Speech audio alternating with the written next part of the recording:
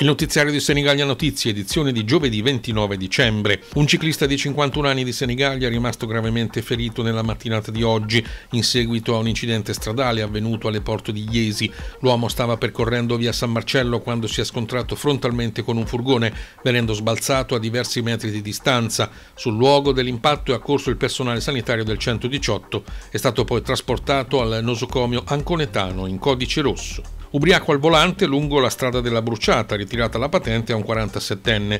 Protagonista della vicenda, un automobilista residente a Corinaldo, fermato nella notte dai carabinieri. 4 giovani trovati dalla polizia di Senigallia con hashish segnalati in prefettura, controlli serali e notturni degli agenti durante le festività, ragazzi fermati a Cesano, alla stazione e in un parco del centro. Trovato morto in camera un ospite del centro di accoglienza Caritas di Senigallia. Si tratta di un 47enne già in condizioni di salute precarie. Il Partito Democratico delle Marche boccia il bilancio regionale di previsione 2023-2025.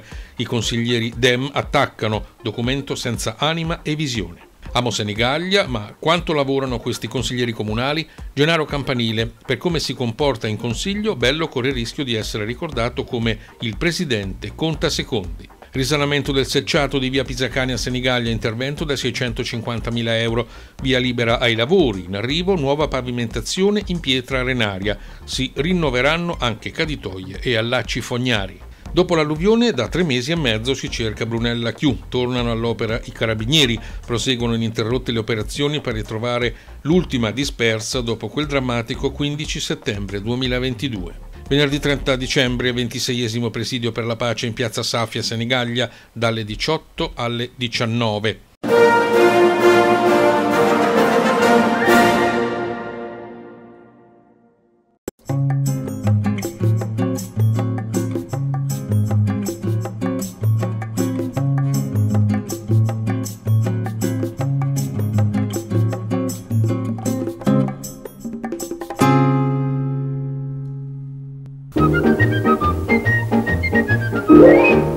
Devi fare un regalo ad un amante della fotografia? Vieni a trovarci da Zona Immagine a Senigallia in via Piave 25. Abbiamo un vasto assortimento di nuovo e usato fotografico garantito. Troverai sicuramente il regalo giusto. Inoltre, Leonardo e Simone sapranno consigliarti al meglio. Ci trovi anche su zonaimmagine.it.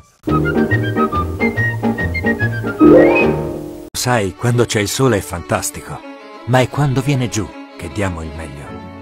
Abbiamo il coraggio di guardare lontano, negli affetti come nel lavoro. Abbiamo le nostre abitudini, ci piacciono le stesse cose e con la forza dei nostri soci viviamo lo stesso territorio da sempre per creare opportunità e affiancarti nei tuoi sogni e nelle scelte di vita. Ti aspettiamo in BCC, ci riconosceremo al volo.